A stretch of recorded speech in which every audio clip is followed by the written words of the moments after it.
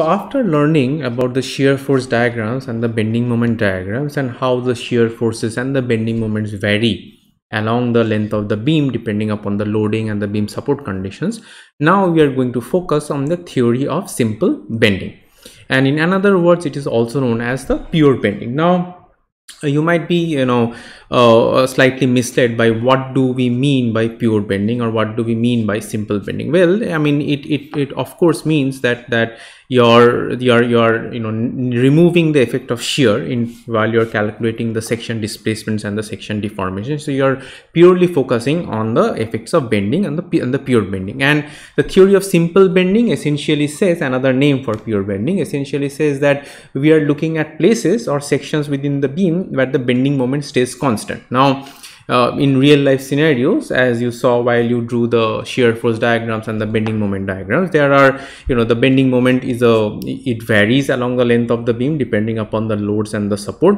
So the formulations and everything which we are going to derive by looking at sections of the beam where the shear is 0 and correspondingly the bending moment is a constant, this can also be applied to the non-uniform bending unless you have a sudden jump in the moment. So if you have places where you have a kind of a transition of the moment, if you take smaller chunks of the regions of the transition, there roughly the bending moment is more or less constant. So some of these concepts which we are going to discuss will still hold over there. Now, one classic example of the pure bending or the simple bending, as you see over here, is the weightlifter, and we will see in a couple of pages that why this is a case where there are regions within the beam, in this case the rod, the shear force will be 0 and you will have a constant bending moment, right? So let's go ahead and start with this particular topic.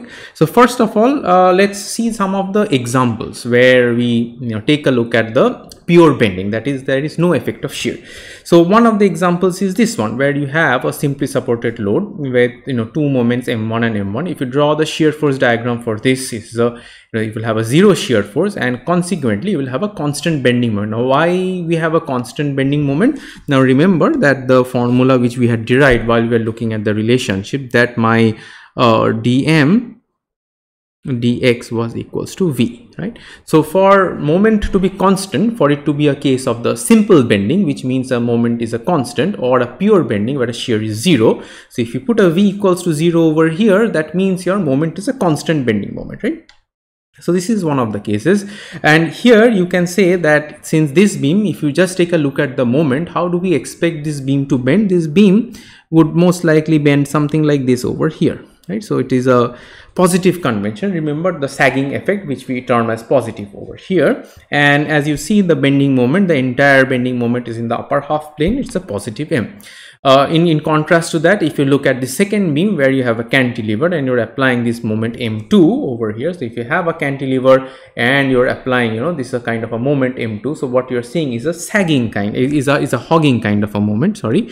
So this beam, bends something like this. Right? So it is a negative bending. So that you can see here as well. So the entire bending moment diagram is in the lower half plane with a value of minus m2 over here. In both these cases, the first two cases, the shear force is 0 along the entire length of the beam. But if you take a look at the third case over here, here you have a beam where two intermediate loads P. So as a result of which you have two reactions P and P over here. Now if you draw the shear force diagram for this beam, if you follow closely the relationship, so here you start with a vertical P over here, you go for as a constant line, and here you are meeting a concentrated load. So there is going to be a jump in the shear. So what was P, it comes down back to 0.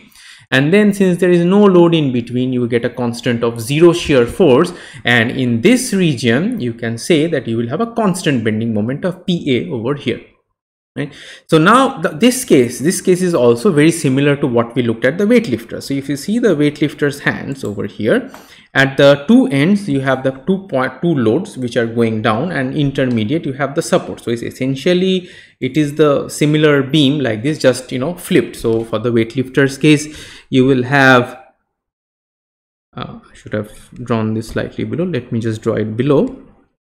So the weightlifter's case, it will be something like this. So where you have the weights which are going down, the two end loads which are there, and intermediate you have the weightlifter's hand. So if you draw the shear force diagram for this one, it will be something similar to this one, but it will be just flipped. So this rectangle will be down and this rectangle will be up over here. And in this case also, this particular region that you're looking at, this particular region will also be a constant bending moment. So you will have a pure bending case there as well, right? So now that we know that what a pure bending is, so essentially it is sections where the bending moment is a constant. So in those regions where the bending moment is a constant, how does the beam deflect or how does the beam behave? Let us take a look at it.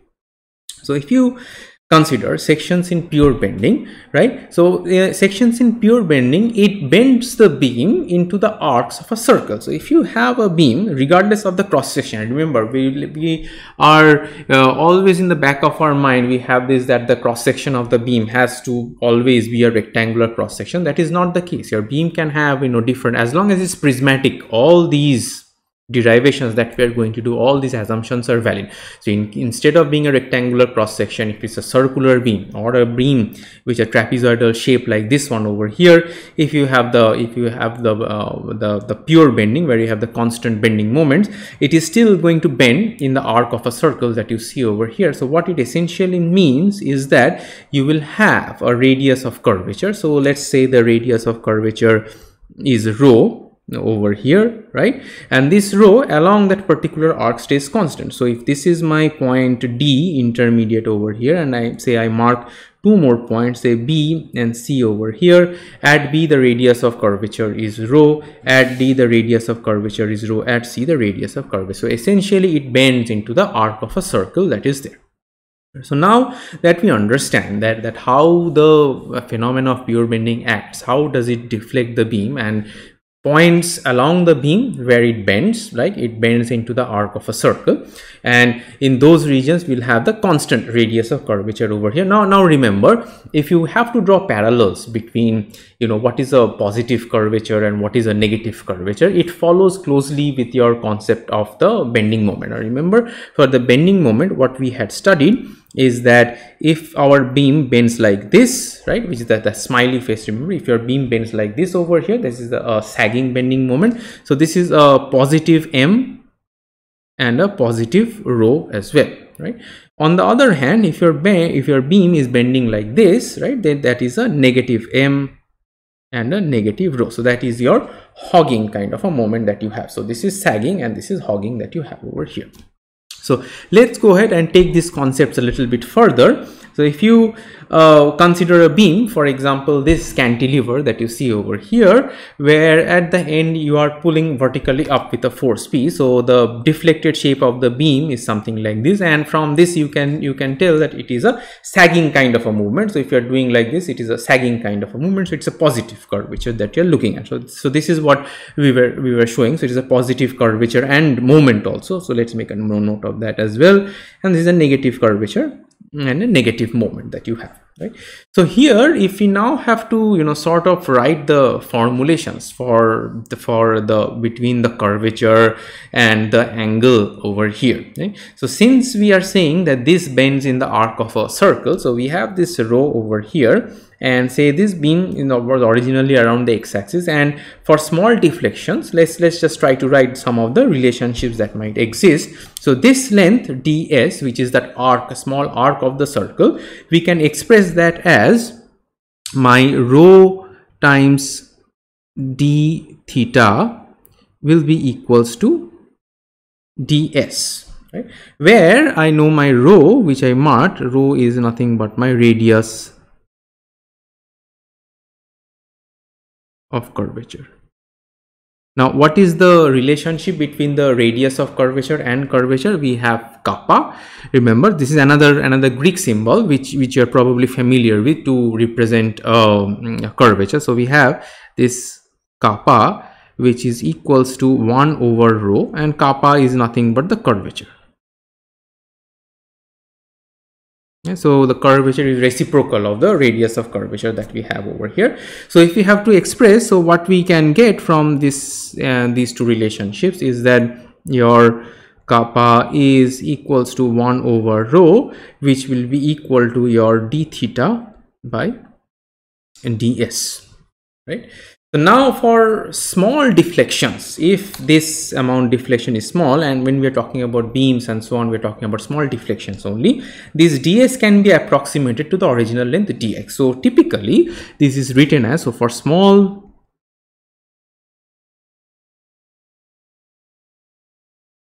deflections, we can write that kappa is equals to 1 over rho equals to d theta by d. So this is an important relationship. You will see that we will make a use of this one to derive some of the formulations and everything later. So this is the curvature or the radius of curvature, how it varies, and if it inscribes an angle of theta, how it is related to the curvature, that kappa equals to d theta over dx. Now moving ahead, let's now leave all this math and everything behind and just try to understand that how a beam deflects, and intuitively what are some of the the rules, what are some of the assumptions we can underlay when we are talking about the pure bending or bending in general, right? Now what I want you to focus is these figures over here. So let's just start with this one. So here you have a part of a beam. Remember the section lines that we had discussed, which is the part of a bigger beam. You are taking a small chunk of that. So, and as I said, it need not be rectangular, it can be any prismatic section that you have. So for this beam, say after a long distance, you'd have the point O over here, where you have this distance. This is your radius of curvature that you have over here, rho, which inscribes this d theta angle over here. So this is meets at a farther distance away, and that's why you have the section break line over here as well, right? And let's see that how and what kind of effects happen. So that is more important to intuitively understand. So first of all, if you take this beam over here when it bends, so let's just see. So you see these lines, these sections over here.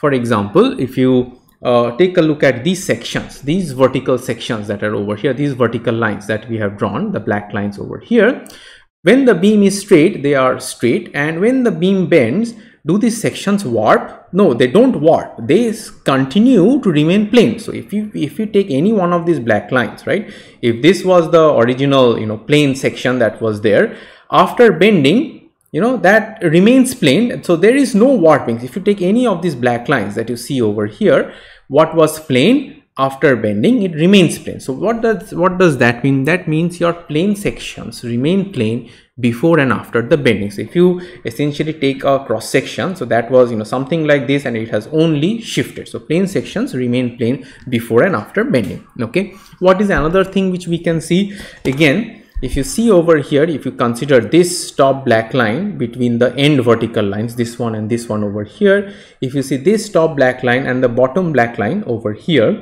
initially in the undeformed configuration, both these lines, the top one and the bottom one, are of the same length. Now when I am bending this one over here, can you see the change that is happening? The top line actually contracts and the bottom line expands. So what does that mean, and what kind of a moment is this? Is the sagging kind of a positive moment, right? So when I am doing this, there is a reduction in the length of the top line but an expansion in the length of the bottom line over here. So the top line contracts and the bottom line expands. Of course, if you're bending it the other way, you will have a different phenomena, completely opposite phenomena, where your top line is going an increase in length and the bottom line over here, this one is undergoing a decrease in length over here. So now if one of the lines is having a decrease in length, the top one, and the bottom one is having an increase in length, in between the top and the bottom, there must be one line which does not change any length at all, because the top one is decreasing, bottom one is increasing. So in between you must have a line where nothing changes. Okay, so what are the three things we looked at? First is that plane sections, let me just go back to the page over here. So plane sections before and after bending remain plane. So there is no warping, there is no sections being twisted out of their place. So the plane sections remain plane. The top line over here, if you are looking at the positive bending moment case, the top line contracts and the bottom one expands. So the top point contracts means what? The top part is undergoing a compression. So you see it is undergoing a shortening in length. So that means the top line is undergoing compression, whereas the bottom part over here, the bottom top part of the beam is undergoing tension because it is going an expansion in length, right? And consequently, in between the top and the bottom, you must have a line which is known as the neutral axis. We will see in that particular line does not undergo any change in length. So that brings you to three of the primary assumptions of a pure bending, which are these ones over here. That is, it states that plane sections remain plane before and after bending. That's the first one that we saw, right?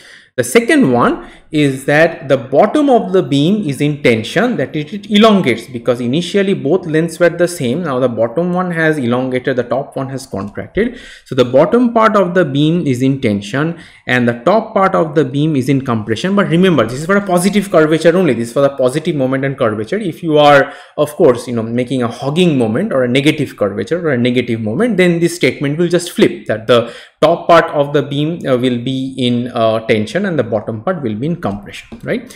And the last one, the last assumption that you have over here, that in between the top and the bottom there must be a line. So if any of these horizontal lines over here which you see across the length of the beam, there must be one such line along which there is no change of length, because the top is shortening, bottom is expanding. So in between you must have a line which does not undergo any change of length, or in other words, it has no tension, neither compression, right? So these are the three fundamental assumptions that you see, or mostly facts, because for the pure bending these are facts. So plane sections remain plane before and after bending, bottom part of the beam is in tension, top part of the beam is in compression if you're looking at the positive curvature, and then in between you must have a plane which is very, very importantly known as the neutral axis, or you will see often in book this is known as NA, where there is no change in length, or essentially no tension or no compression. What we're going to do next